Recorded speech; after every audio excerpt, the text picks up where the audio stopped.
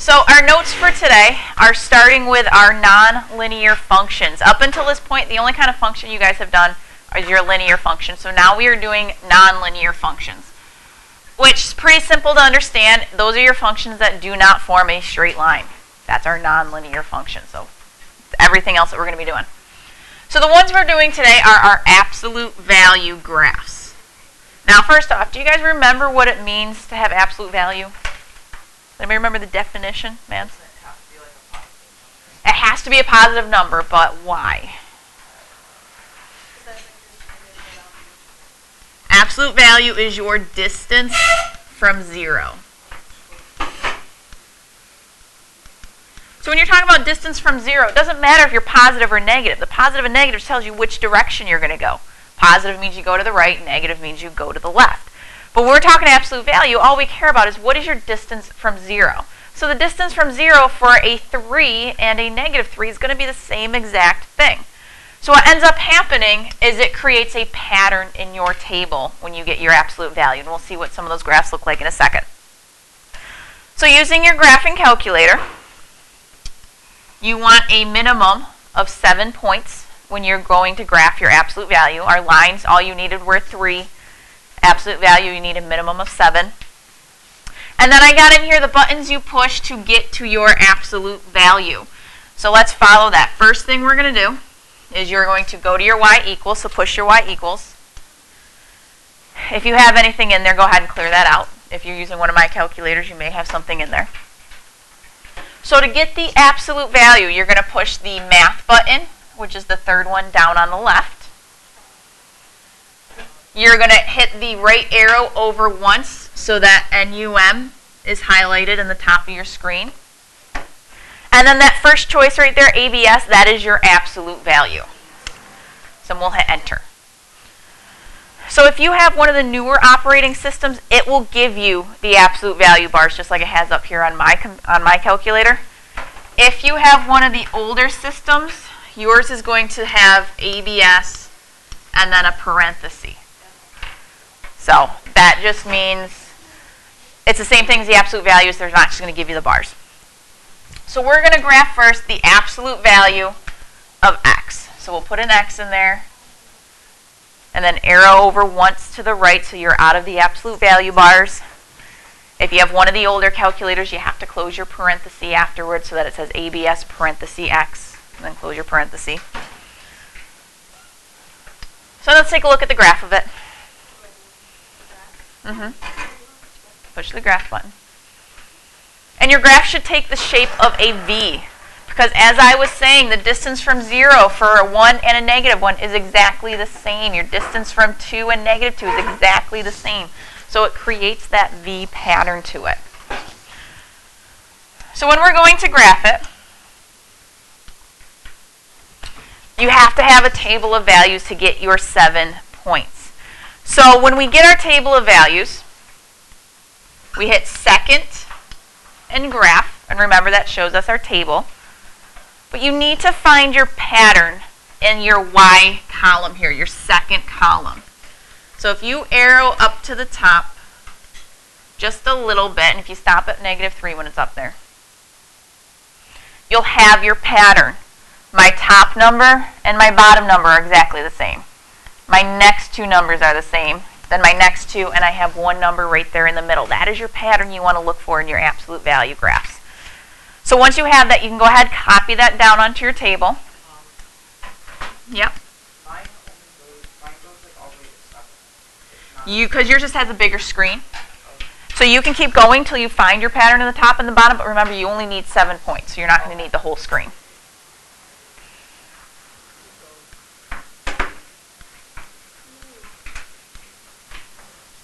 So now this column in the middle of my table there, that's for if you don't have a graphing calculator and you have to do it out by hand. You would pick some x values and then in the middle you would be calculating what is the absolute value of negative 3. Well, that's positive 3. What is the absolute value of negative 2? That's 2. Absolute value of negative 1. But if you have a calculator, a graphing calculator, you don't need to use that middle part. So that's just there if you don't have one. So once you have your points on your table, You can go ahead and plot them. So -3, +3. I'm going to put my first point. -2, +2.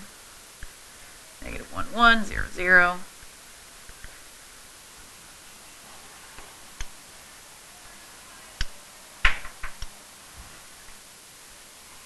So you got to draw some nice straight lines with arrows on each ends.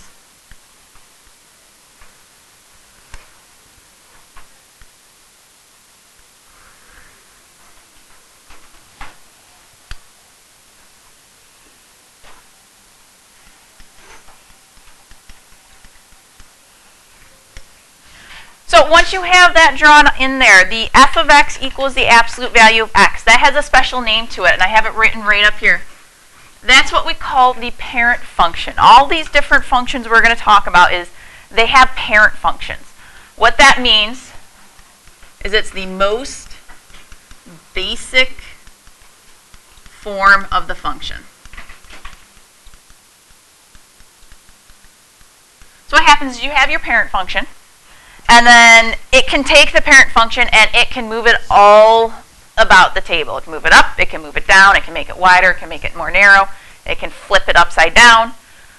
But the plain old absolute value of x, that's our parent, that's the most basic form of it, and then we move everything from there.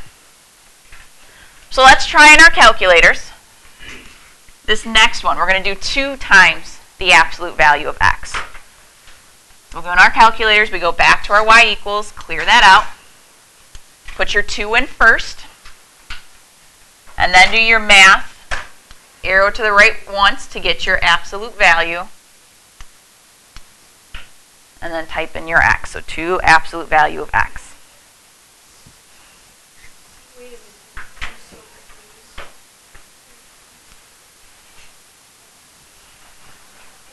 So once you have that in there, we can look at the graph. It is the same shape as our first one, as I told you it would be. I mean, it's always going to be the same shape as your parent function. Look at your table again. You want to find your pattern, which this pattern happens to be in the same place where x is -3 up to +3. You got your 6, 6, 4, 4, 2, 2, and then your 0. So that's what you want to copy down on your table in your notes.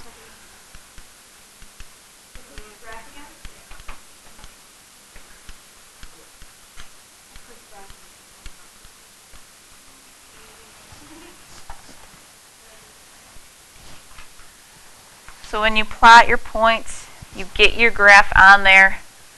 What happened to our graph this time? It got more narrow, got narrower. Reason being, because we multiplied it times that 2 out in front. If you multiply it times a number greater than 1, the graph becomes more narrow. So if I multiplied it times 3, times 10, times 11, any number greater than 1, the graph becomes more narrow every single time. Do we have any predictions as to what will happen when I multiply it times 1/2? It's going to get wider. So let's take a look. Go to our y equals. We'll get our fraction in there, 1/2.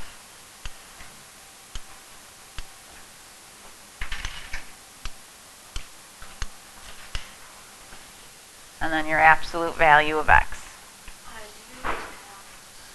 You push. So we were right. Multiplying it times 1/2 did make our graph more wider. So anytime you multiply times a fraction like 1/2, 1/3, 1/4, your graph is going to become wider. So our absolute value graphs all have a V shape to it.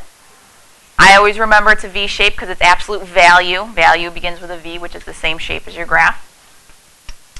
The graph of 2 times the absolute value x is narrower than our original parent function, just the absolute value of x. And 1/2 times the absolute value of x is wider than the absolute value of x. So the domain of all 3 graphs. All 3 of them have arrows on the ends, both ends. So what is our domain? X X is an element of the reals. The domain for all three of those is that. Because all three of them, arrows on both ends. Our range for all three of them would not be the same thing. Can it be negative ever? No. So what would our range be? Y is greater than or equal to 0, because they all reach 0, and then they're everything higher than it, so it's everything greater than 0.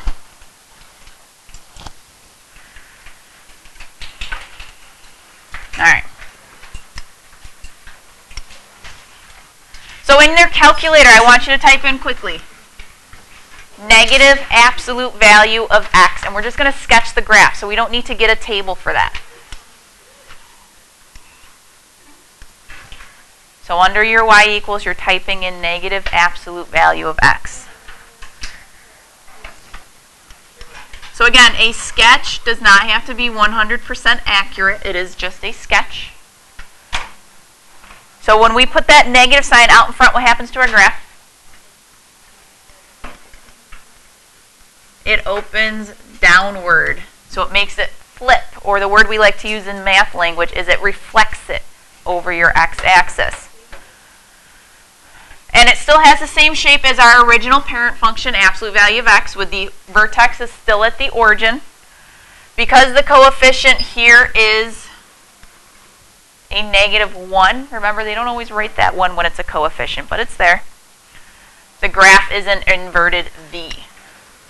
So the way that they write this sometimes is they would write that g of x equals negative absolute value of x, g of x being, or, well, here, let me change that. I used a up there, so I'll change that to a. A of x is the negative of our original function, the absolute value of x. Or sometimes they would write it as your negative a value out in front. A value is always out in front. We were playing with the a value on that first page. We made it a 2, made the graph become more narrow. We made it a 1/2, that made the graph become wider. You make it negative, it makes the graph flip and go upside down. All right, some review of increasing, decreasing. So if we start on the left side of the graph and I follow it, what is it doing first? It's increasing, right? First part of the graph is increasing. It increases until what x value? These x values are what of 0? So x is less than 0 is when that graph is increasing. You break it, you buy it. It's decreasing when x is what than 0? When x is greater than 0, it's decreasing. End behaviors, those ones are easy. Left side is pointing down, right side is pointing down. When is this graph negative? Right now. Like the whole thing's negative, right? Except for one spot. I didn't get into this just yet last time because I was just trying to get you to understand the whole positive, negative. Are you positive or negative at 0? No. So when is this function negative? The whole thing is negative, so x is an element of the reals, comma, except x cannot equal 0. So that's just saying everything is negative except for that one point in time when x is 0, because then it's 0 and that's neutral.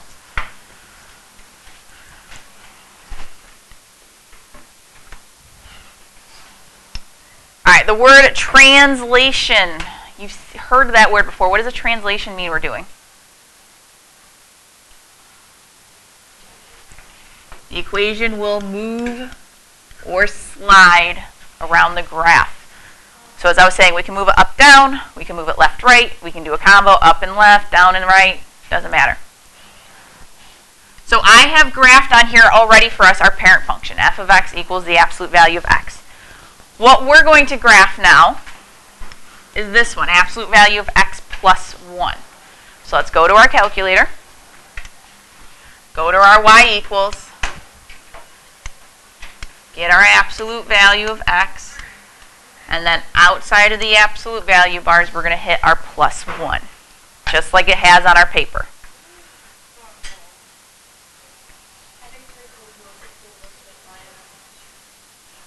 Okay. So what did it do to our graph? It moved it up 1. But we still need our table. When we move it just up, is our table going to change really? No, it still goes -3 to +3.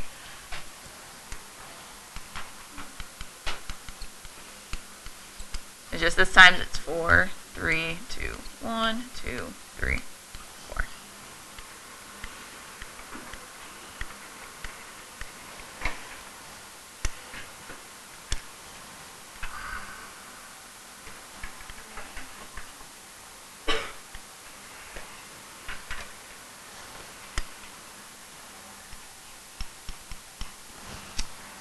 I'm going to label that graph just as b of x. We don't have to write the full equation. We can write just the function part of it, b of x.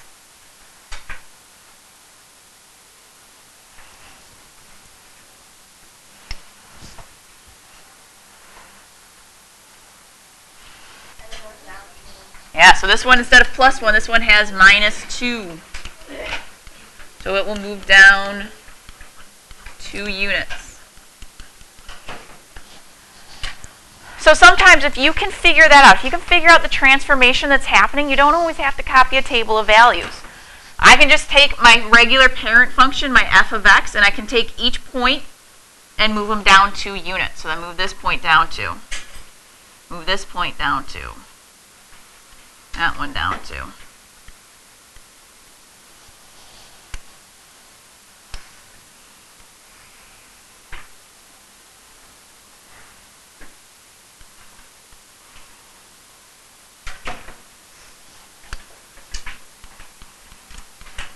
And I'll label that graph as c of x.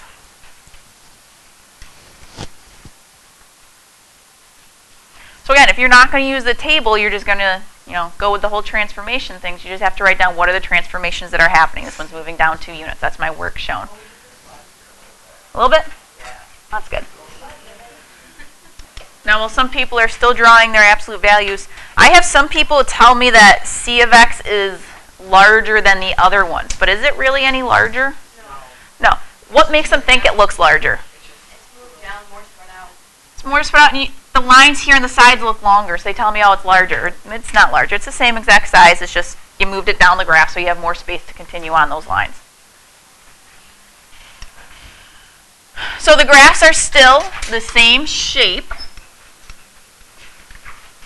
but they have different y-intercepts this time. Our original parent function had a y-intercept at 0.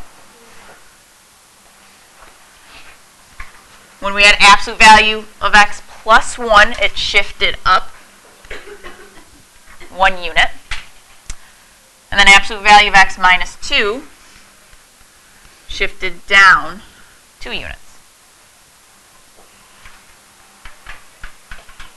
So the conclusion, the graph moves up and down according to the value outside of your absolute value. The way we usually write that in function notation, we know our a value, which was out in front. That makes it wider, narrower, can flip it upside down.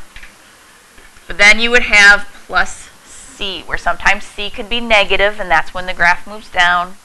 C could be positive, that's when our graph moves up. So any value on the outside of there. Sometimes, again, they may write it as, they'll give you a new function name, and they'll say to take the other function plus c, or minus a number.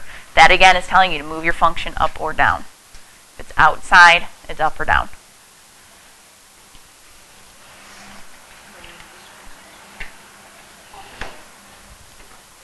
So then our next one here is moving it left and right.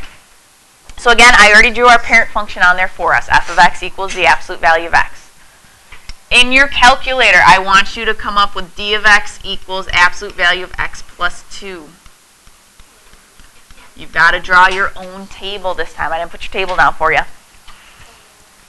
So the plus 2 is inside of our absolute value bars.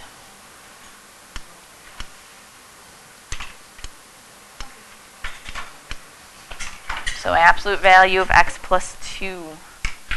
So if we look at our graph, which way did it move? move to the left, which is always the opposite of what people think. You would think plus 2 moves it to the right.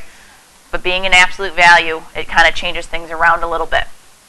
So this time when we go to get our table, we actually have to move it around a little bit. This time our x values in our table is going to go from -5 to +1.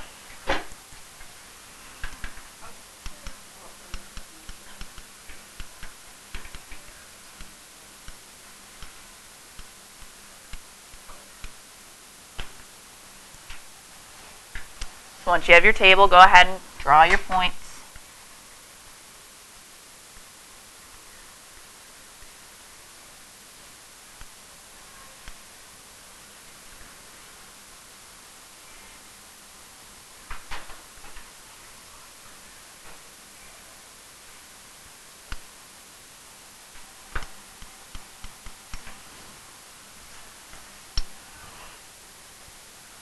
So if the absolute value of x plus 2 moved to the left, which way do you think absolute value of x minus 3 would move?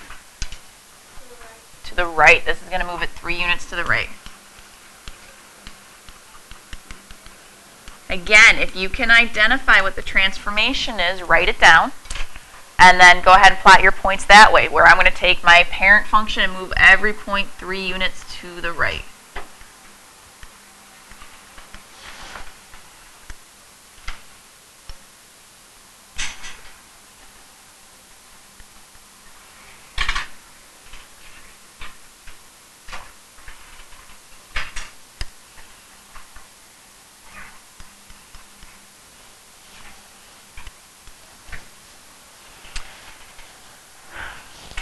So absolute value of x plus 2, that was shifted left 2 units. Absolute value of x minus 3 was shifted right 3 units. When you're in the absolute value bars, it's always going to be the opposite of what you think. So conclusion, graph moves left or right opposite the sign inside the absolute value. So in our function notation, that would be a absolute value of x minus b plus your c. It's x minus b in there because, again, it makes you change the sign when you move. Or in our other function notation, if they want you to move left or right, they would actually put it in the parentheses with your x there. So I want you to take a couple minutes, try those 3 problems on that next page. That's kind of like your classwork for today. So what we have to keep in mind, left is inside the absolute value. So I'm going to write f of x equals absolute value of x plus 1, because left is inside, and that's going to be the opposite of what I think. To move left, I got to add. And then my up is on the outside, so plus 3. When you're outside absolute value, everything acts normal.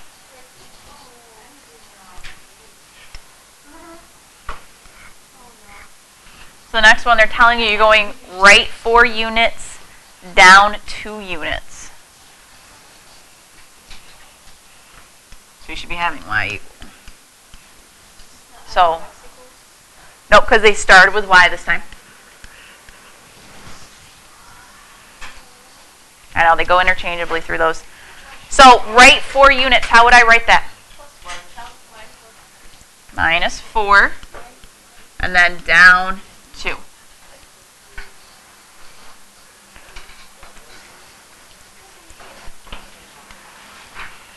So in your last one, they want to know when absolute value of x and y equals 3 intersect. How many times? So this is our parent function. Absolute value of x is just our normal v. Y equals 3 is what kind of a line? Horizontal line up here. So how many times do they cross? 2.